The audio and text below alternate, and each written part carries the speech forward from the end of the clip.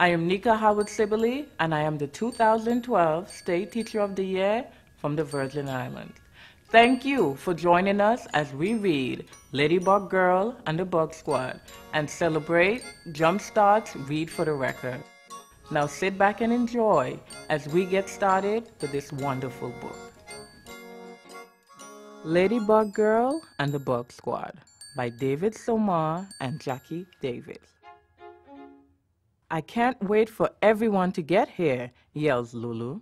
It's the first official Bug Squad playdate, and Ladybug Girl knows it's going to be perfect.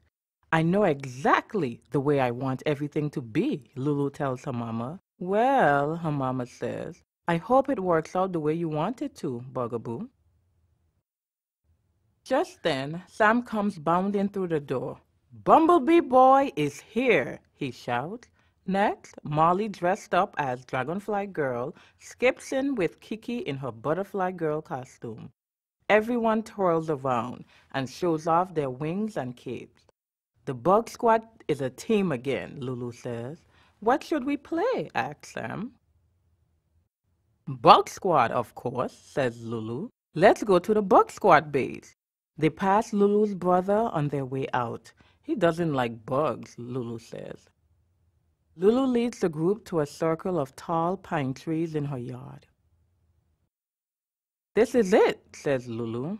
The low-hanging branches and the soft carpet of pine needles make the perfect hideout. I like it, says Sam. It smells good, says Molly. They set up their base. Bumblebee Boy and Dragonfly Girl zoom off to collect sticks to defend the Bug Squad from bad guys. Let's go pick flowers to make it pretty, says Butterfly Girl. Ladybug Girl says, Bingo! Stay here and guard the fort. When the base is ready, it looks even better than Lulu hoped. Now we need a password to get in our secret hideout, she tells the Bug Squad, and I know just what it should be. Ladybug, Rainbow, Unicorn. Sam wrinkles his nose.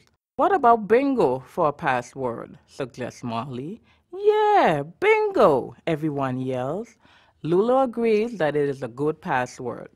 Now what should we do? Asks Kiki. It's time to show off our powers, decides Lulu. I'll go first, says Molly. Dragonfly Girl breathes fire, so I can protect us. Swirling her flame around, Molly adds, and I can toast marshmallows. Sam steps forward. Bumblebee Boy is as fast as lightning and will sting anyone who tries to get us. Did you know that Butterfly Girl has smart powers? Quizzes Kiki.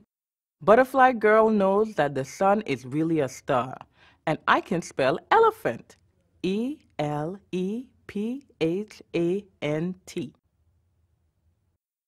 My turn, says Lulu. Ladybug Girl has lots of powers. I can fly, I'm super strong, and I can save ants, and I can even do a cartwheel. Her try is a bit wobbly. Lulu leaps to her feet and says, Follow me, let's play.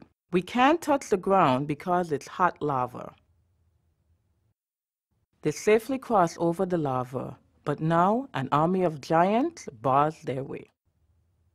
Luckily, they're asleep, and the Bug Squad carefully tiptoes past them. We made it, yells Lulu. This is the best play date ever, she thinks as she runs and jumps with Bingo and her friends. Everything is going just how she wanted it to. They are flying and laughing when Lulu's mama calls. It's painting time. At the picnic table, they find a pile of smooth rocks, a stack of paper, and jars filled with bright paint. Now it's time to make Bug Squad pictures, announces Lulu. Lulu, of course, paints her rock red with black polka dots. She is very pleased with how it turns out. Maybe it should even be in a museum. Kiki paints her rock purple. This is Pluto. Molly is painting a pretty dragon playing soccer. Sam is painting a picture of a robot fighting a giant squid. No one paints Bug Squad pictures except for Lulu. Hey, You guys were supposed to, Lulu starts, but then Mama comes over with a platter.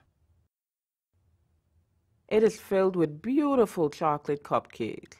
Mama sets the cupcakes on the table and lights the candles. Now, says Lulu, when I count to 3, we all have to blow out our candles at the very same time.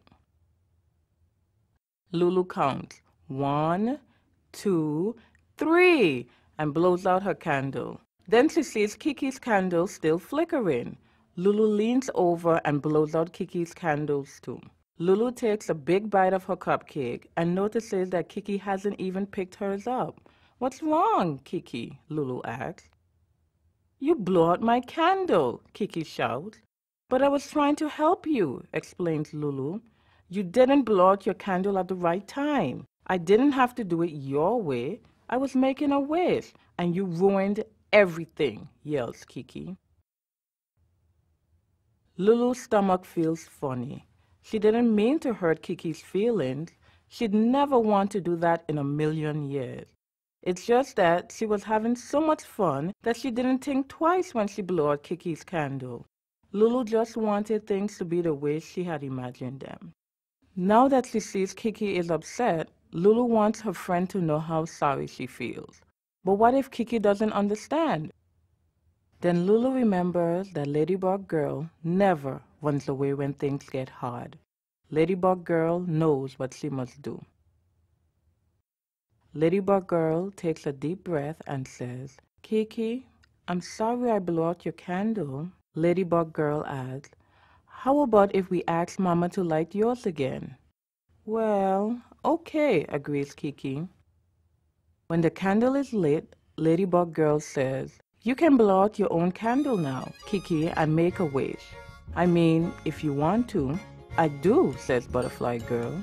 Let's blow the candle out together. When they finish their cupcake, they decide it's time for a very important secret Bug Squad mission. There's a mean alien in the house, says Ladybug Girl, and we have to find out what he's up to.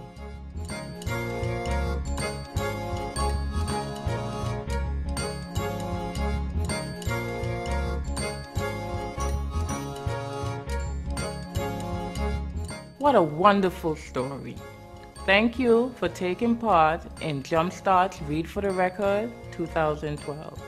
You've helped to ensure that all children have access to the early education that they deserve. To read more free books, visit us at www.wegivebooks.org.